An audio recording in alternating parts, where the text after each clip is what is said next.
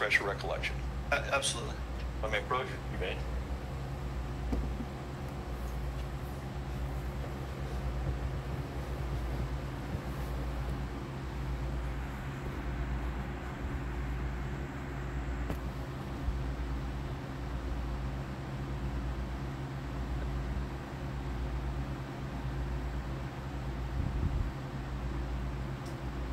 Does that refresh your recollection?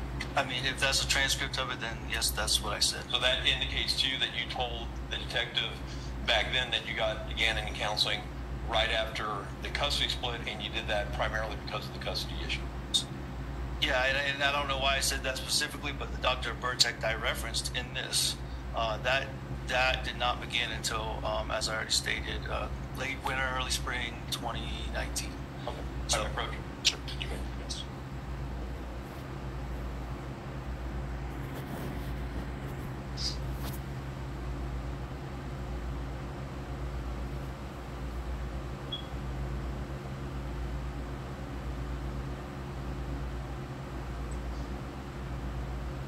And I think it's fair to say that it was initially the plan that Ms. Stauch was going to come and bring all the kids to Alaska, and you guys were going to live in Alaska. That was the initial plan. When you went to Alaska, once I got stationed there, that they were all going to come up. I think it's safe to assume that, yes. Okay, and she'd come up to visit you, a couple times up there? Yeah, for short periods of time, she did. And it's fair to say she didn't like Alaska. She did not like Alaska. And part of that, I mean, she's from South Carolina, right? Yes. And No, she's from North Carolina. I mean, so you're right. She's from Lumberton, North Carolina, but she lived a lot in South Carolina. Yes. She liked the beach. She liked the sun. She liked the weather. Yes. She liked activities. Alaska was a little barren, a little depressing at night. You're asking me to testify about how she felt about everything. I'm going to stay away from that, Mr. All right, that's fine. That's fair. Yeah. Very fair. Regardless, she never ended up going to Alaska. Permanently, no. She did come to visit, as I already testified to. And how long were you in Alaska again? Just shy of 2 years. And did Gannon and Lena ever move to Alaska? So initially, I got custody in March of 2018. They immediately came with me to Alaska. Finished out the school year. I don't specifically remember what we did over the summer. Okay. And this is 2018. In the beginning in the fall is when the custody arrangement with the children, with the defendant in the Myrtle Beach household, that's when that began in that fall school year, 2018. So the fall school year of 2018, she was the person primarily responsible, yes, sir, for both Lena and Gannon. In the Myrtle Beach household, yes, sir. Okay. And you felt safe with that? Yes, sir.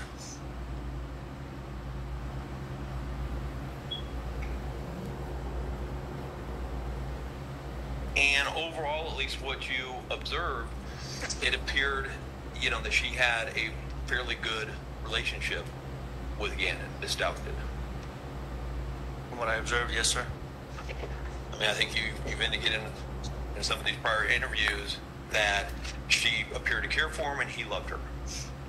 Yeah, absolutely. I testified to that yesterday. I felt like he had some love and trust in he had some love in his heart, and he definitely had trust for her.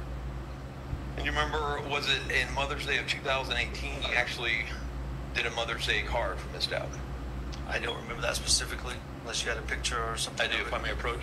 You may. Approaching with what's been marked as the visit. B is in Bravo. B is in Bravo, yes, thank you.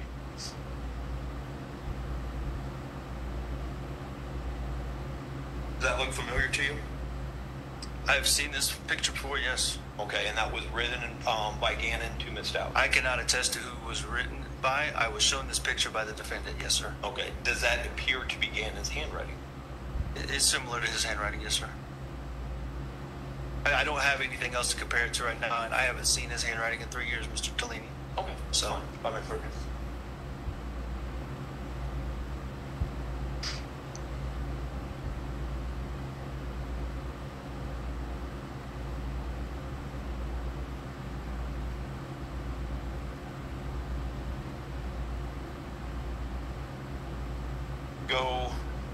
Move forward a little bit to the January of 2017. You left on that Saturday? I mean, January 2020, January 2020. You left on that Saturday, correct? Saturday night, yes, sir, after work. And your mom had been there for a while? Roughly a week or so. I don't remember specifically. What did your mom do for a living? She is a nurse practitioner in the mental health field. Okay.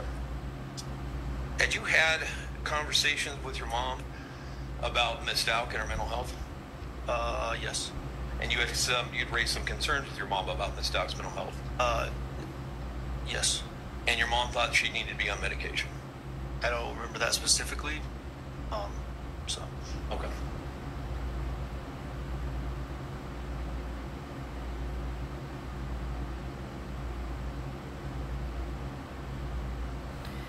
Here we go You into had some you left Saturday, slept most of it. You got in early Sunday morning into Oklahoma? Yes.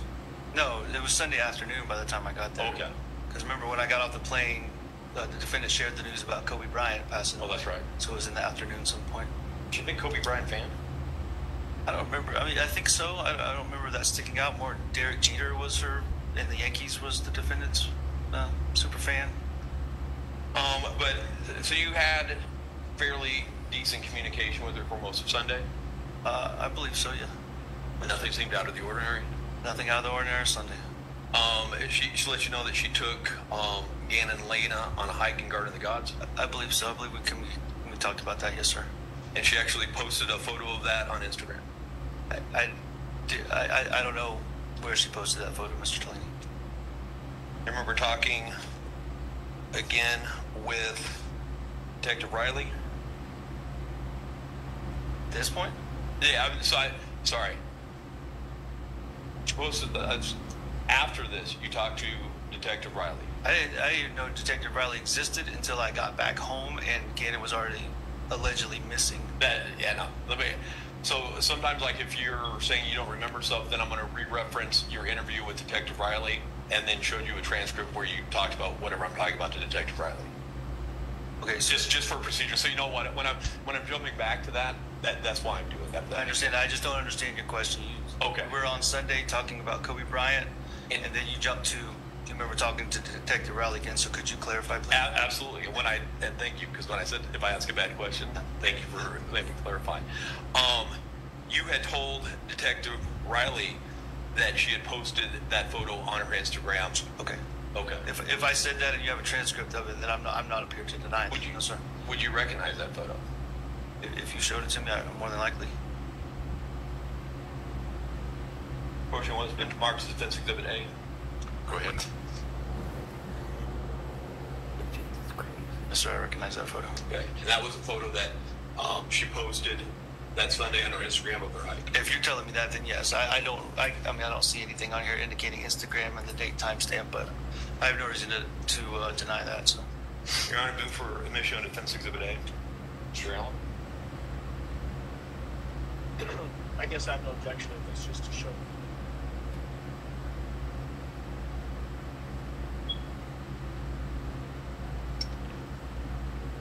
That's a limited purpose. That is the admitted purpose. Okay. I'll allow for that limited purpose. She also indicated that he was. would you like this back, Mr. Flynn? We can here. I don't want to sit right in front of me. Absolutely.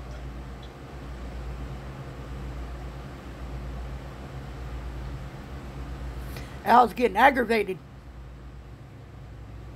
And he has every right to. She indicated to you that he was having some stomach problems, Yes, sir. and that wasn't unusual. Sometimes he would have stomach. That was common. Sure. She indicated to you that she was going to keep him home from school on Monday, Yes, sir. and at the point in time when she said that, that seemed somewhat normal to you. Keeping him home from school didn't seem normal, but the fact that he had a stomach issue and if it was to the point of, embarrassment or whatever, then that was absolutely acceptable. Okay. And part of it, he would worry about incontinence at school, like he was worried about having an accident at school. That was a worry that he had. At that point, I don't believe that was a worry of his. He typically was able to manage it well and then deal with it at home. I mean, he was 11 years old at that point, so.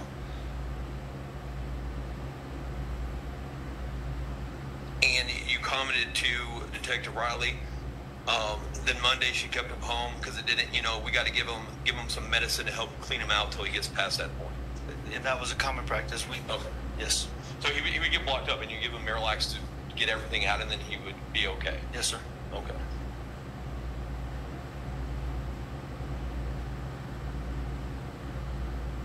She had also let you know about the candle in the carpet that night on Sunday night.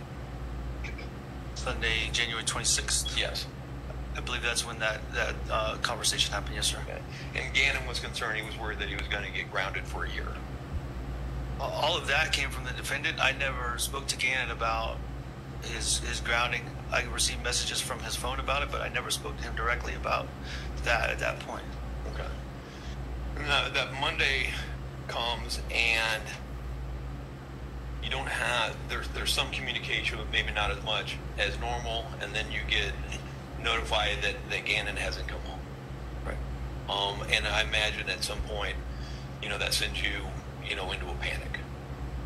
Well, I mean, to be clear, I was in military school and training, Sure. so when you say not normal, it was actually normal for what I was doing at the time. Okay, I mean, but I'm saying when Gannon doesn't come home, and it's getting to the point where it's much later than would be normal for him to come home, even being out late. And so, I mean, you start getting very nervous. Absolutely, because my son's not home as he should be. No, absolutely. And then the next morning you got on a flight and you got back as quick as you can. Absolutely. And when you get back, initially, there's some things that seem weird about, things that don't add up about what Miss Stauch is telling you. But initially you think that you guys are all on the same page trying to find Gannon. What things are you referencing? The rental car. Her getting a rental car? Yeah. Yeah, that seemed odd. That seems odd, but nothing that you're not suspecting her of anything at that point in time. It just seems weird that she's picking you up at a rental car. Yeah, her picking me up in a rental car was absolutely weird. Yes, sir.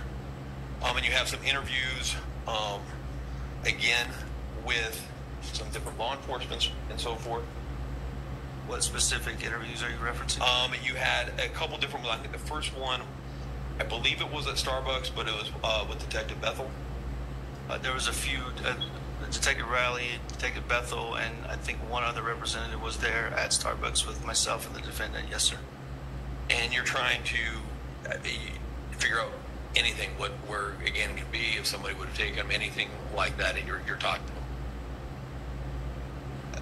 I'm doing whatever I can for my son at that point, all during that time frame. Yes, sir. Absolutely. And at some point in time, you even had thought maybe like it could be Layden or it could be Mike involved. I don't remember ever having the thought that Landon was involved in any way. She, regardless of opinions about her, she loved her children. Mike High, I have no comment on that. I don't think I ever suspected that either. Do you remember telling Detective Bethel the mom's married to a guy that's got a lot of trouble with the law? And that was one of my first instincts, was like when the come and go came up and they said that he would walk all nonchalant and everything was normal, like the dude was here or something, because he's got a lot of trouble in his background. So like it came to my mind. It was worth putting down. I don't know if anything is legit. And that's exactly what I said. It came to my mind, and I didn't know if anything was legit. So that's exactly what I just said. Yeah. And then as that kind of goes on and everything like that, stuff just starts based upon what Miss Stauch is telling you. It's not adding up. Repeat that, please, sir. As this kind of day goes on and the days are progressing, the things that Miss Stauch is telling you about your son and where he might be, it's starting to not add up with you. Yeah, starting with the rental car, as we've already addressed, it starts to not add up. Yes. And then when you see that her car is not at French Elementary, like I said, was kind of, I think what you testified yesterday, that was kind of the pivotal moment for you. Yes, sir. And then you go down to the police station, you want her to come down as well, and she won't come down to meet you at the sheriff's station. Just to clarify, she was supposed to be the one to go to the police station. The defendant was. Yeah. The first time I went down there, I went in her stead because they asked to bring something to get Gannon's DNA or whatever. And I said, he's my son, I'm going to take it down there and I'm going to, lead the charge, if you will, whatever. And then so I went down there, and that's when the first interview took place. Just to clarify. And then after that, though, you come back again, and it's my understanding you were trying to get her to come down, even on that second interview, come down to the police station to be re-interviewed, or the sheriff's station. When you say re-interviewed, you mean me or the Her. defendant? I don't know when she was interviewed the first time or at all. I just know I went twice. The first time, as I indicated, when she was supposed to go, the defendant was supposed to go. The second time, that evening, was after I had discovered the defendant's car was not where she claimed it to have been.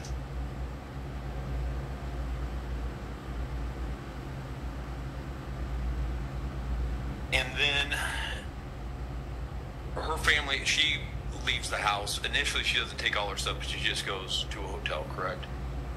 Mr. Cellini, I have no clue where she went. She doesn't. She's no longer coming to your house.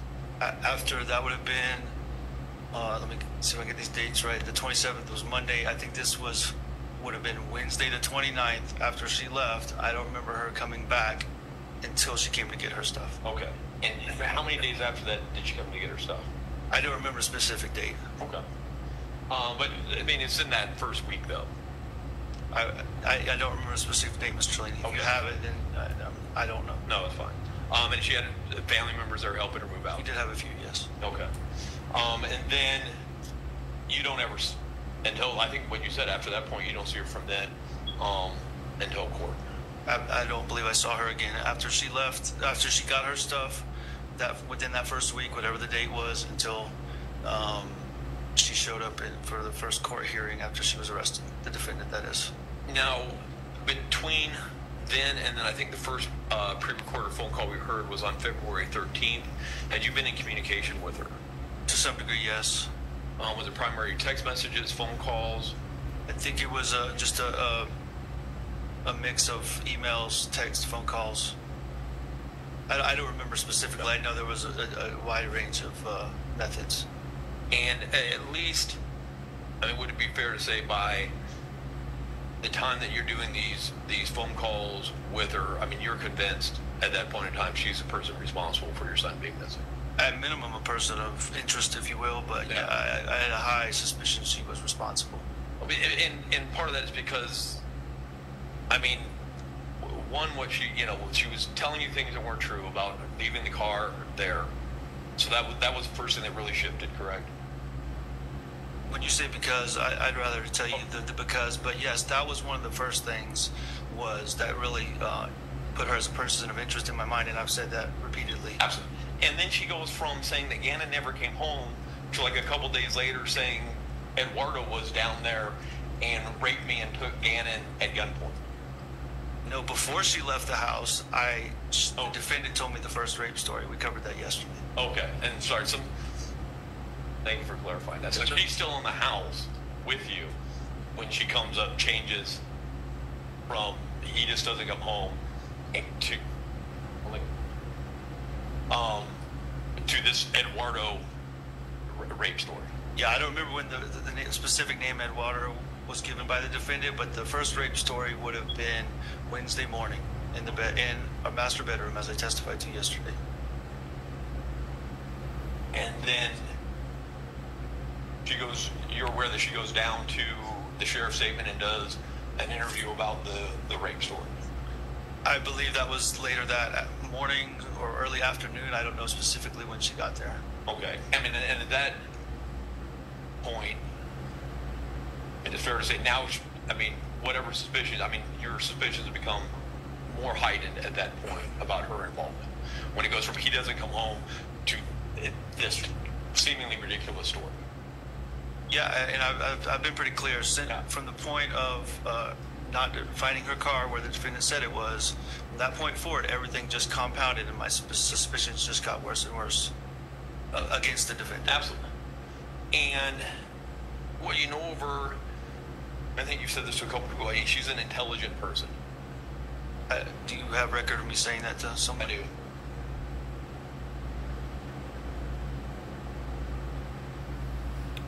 I think this is a repeat